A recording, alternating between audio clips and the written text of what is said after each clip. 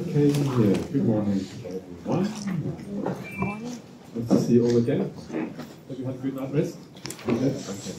So ready. So let's, after good night rest, it's always good to start with some meditation. So I have good news for you if we're going to do meditation right now. Okay, let's get into it. And today I thought we can do a little bit of a guided meditation on the idea of dying and to see if that works to help us kind of become more at ease, let go, to kind of improve the mindfulness.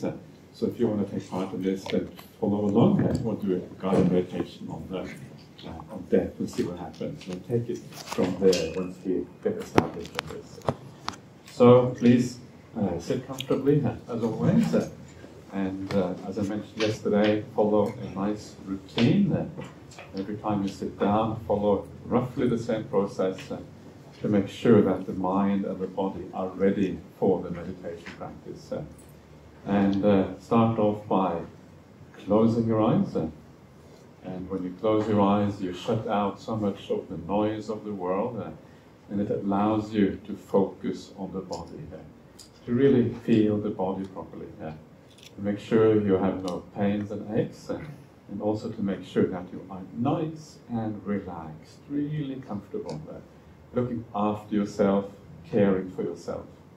The idea of caring for yourself is such an important part of the Buddhist path, and it's important that each one of us does that, regardless of what other people might think and say. Look after yourself. And we start by doing that in the meditation practice, being at ease and relaxing.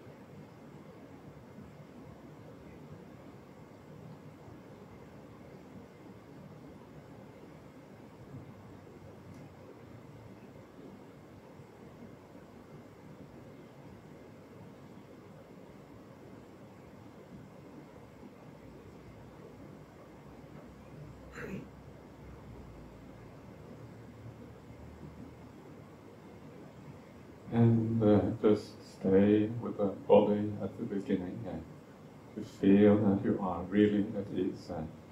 Remember, the body and the mind are very closely linked to each other. So if you can relax the body, it also means the mind is relaxing. The mind is letting go. So by focusing on the body, we get a broader relaxation throughout the whole personality.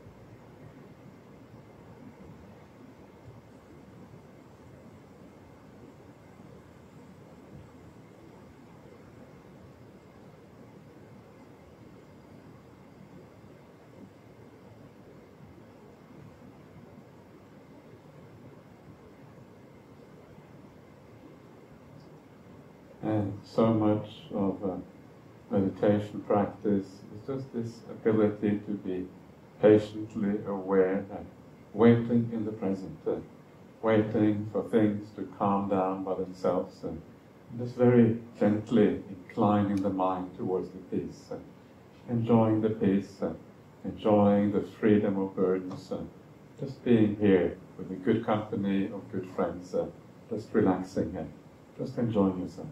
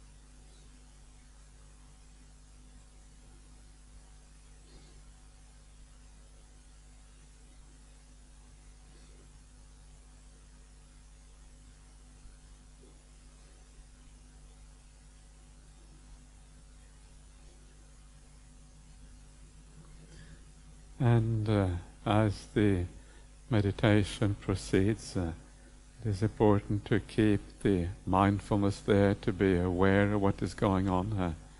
And depending on how the meditation proceeds, what you do next will depend on that. So if you do feel a bit dull or drowsy or whatever, then you need to try to inspire yourself. Inspire yourself with a positive idea, a sense of gratitude, a sense of delight in being in the presence of the Buddha, Dhamma, Sangha, a sense of uplift for the good actions that you have done in your life.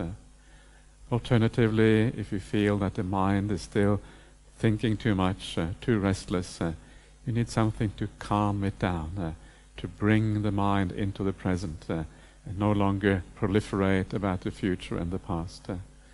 And one way of doing that is to do a very brief death recollection, to allow the mind to let go of all of this extra stuff that usually hinders us in becoming peaceful.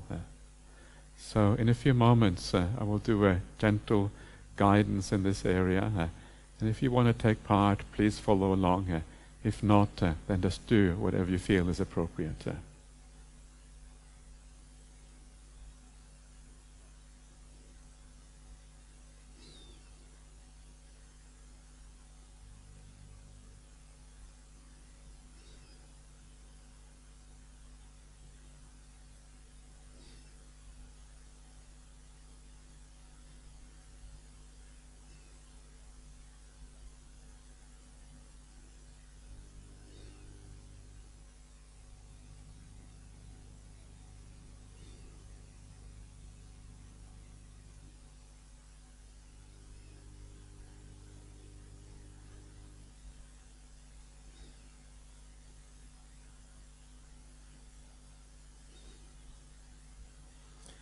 When you have sufficient clarity and mindfulness, that is when the meditation starts, regardless of what kind of meditation that you wish to do. The same is true also for the death recollection. So start off by imagining yourself on your deathbed. You come to the last few hours of your life. There's only a few hours left, and then that will be the end of this existence. From now until the point of time when you die, you will not be meeting anyone. You're by yourself, moving on into the future. You're lying on a very simple bed, in a very simple room. It's a room where all the walls are white. There are no decorations anywhere.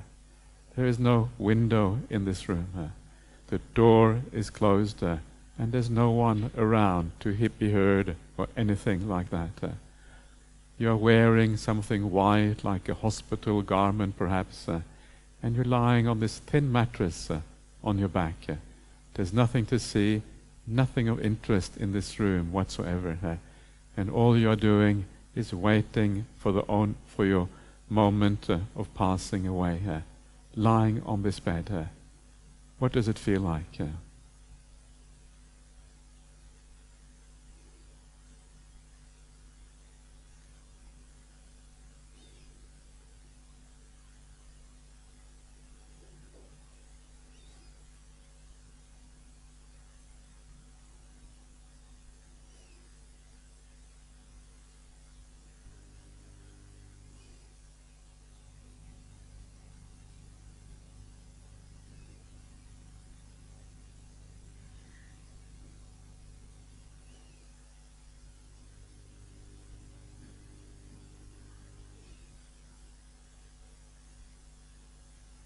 And just take a note of that feeling, what it feels like to be in the presence of death. Remember, one day this will happen.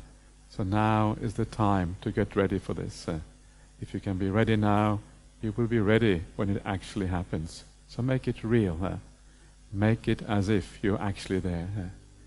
So you are lying on this bed, waiting, getting closer and closer to the time of your final passing away. And you start to realize that all the things in this world, now is the time to let go of these things. These things cannot go with you after you pass away. And some of the most important things in our life are all the possessions we have. Even the things that are most dear to you in this life, it is all going to have to be left behind. Just stay with that feeling for a while.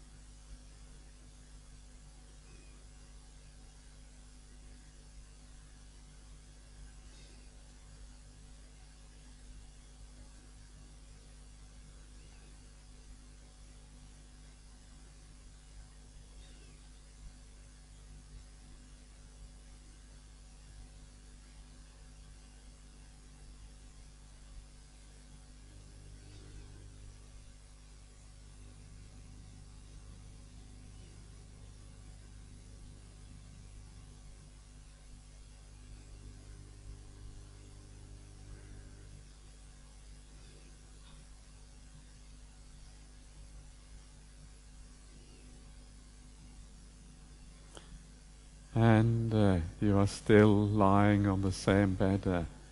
The minutes are ticking by. You know time is going to be coming to an end in this world very soon. You have already said goodbye to all your friends and relatives in this world, even all your Kalyana Mittas. But now is the time to let go of all the people in your life once and for all. They cannot go with you beyond this point. Now you have to travel on your own. Let go of all those people, knowing that this is the time to say your final goodbyes.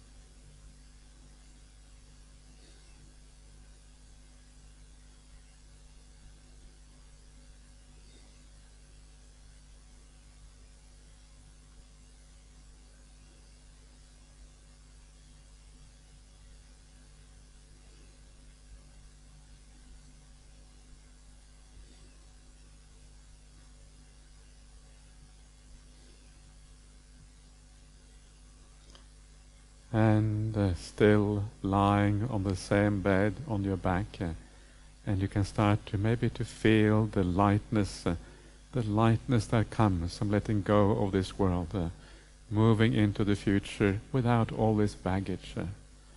But then you realize as time is getting shorter and shorter that there's even more that you have to let go of. And a large part of what you have to let go of is the sense of who you are. Who you are is often tied up with this world. Your gender, your educational background, your status in this life, who you are in the family, the mother, the father, the daughter, the parent, whatever it is. So many things in this world, so many things with your identity is tied up with this world. All of that has to go when you die. It is as if your identity is disappearing slightly, and all you are left with are the good qualities within her.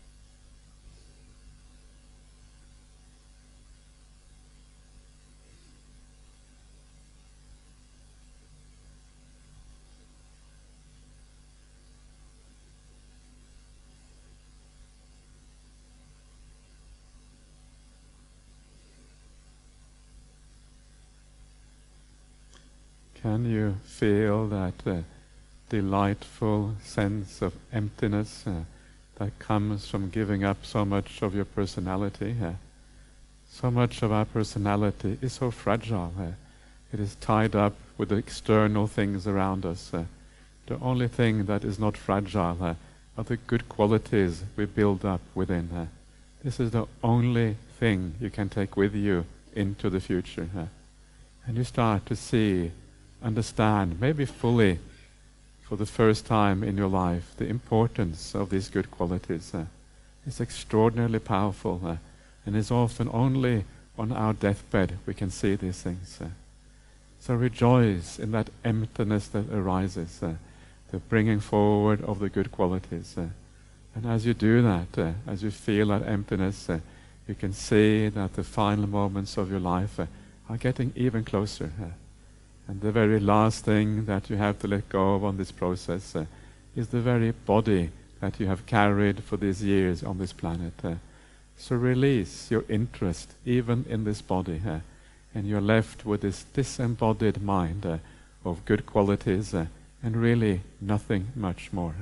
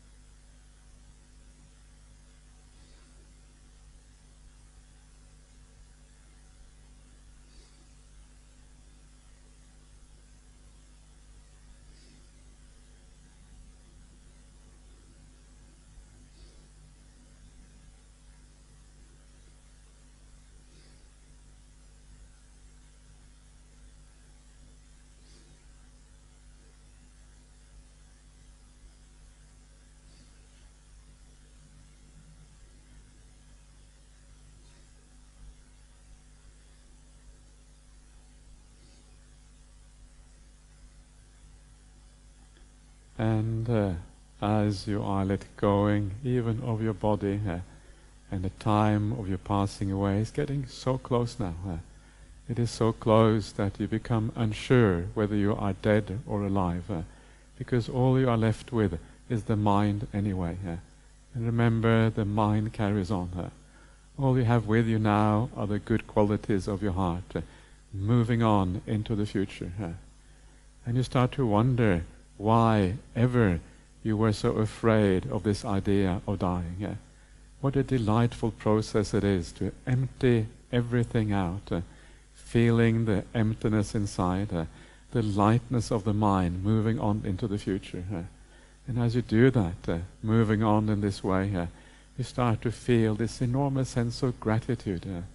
The gratitude to all the people in your life, all your Kalyana Mittas, to the Buddha, to all the people who have taught you and helped you on the Buddhist path, because you understand this beautiful moment in time is possible only because of that.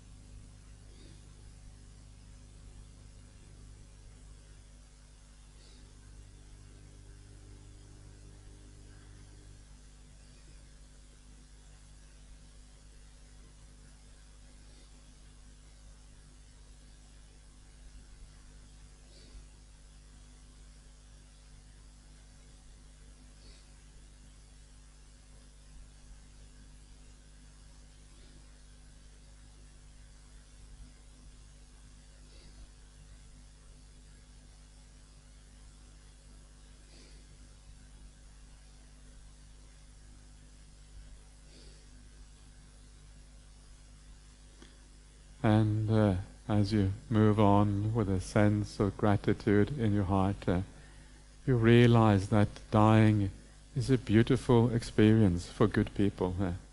If you have the good qualities within, it is easeful and delightful to pass away from this world.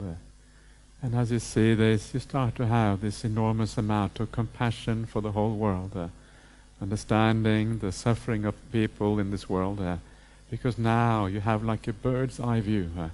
You are removed from all these people. You have moved on to something else, and you have much greater perspective on what life really is like. You have a sense of compassion for the whole world, the whole planet, all the people, all the animals, all the invisible beings. May every one of you, may you be well, may you be happy.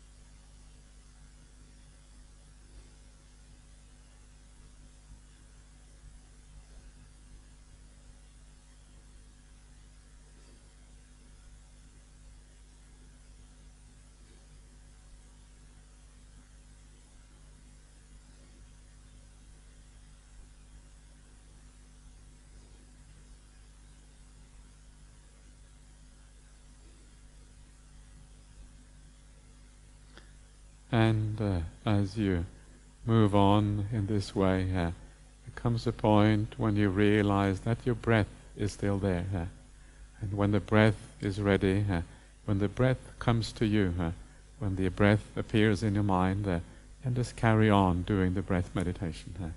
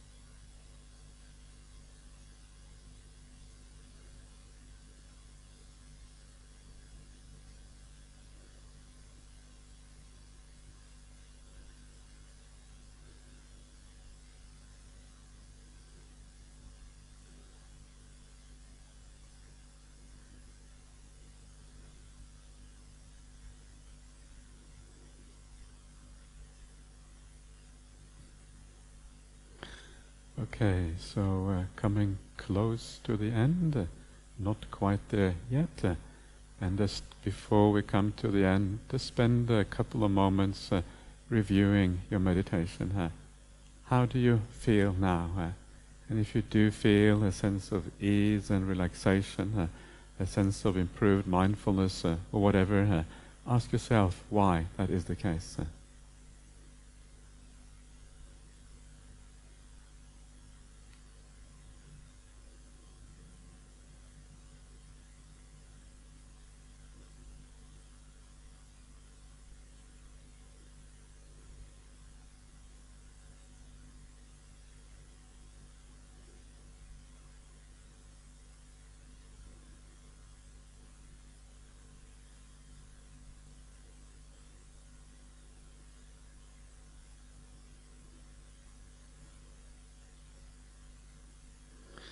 Okay, everyone, so that's the meditation for now.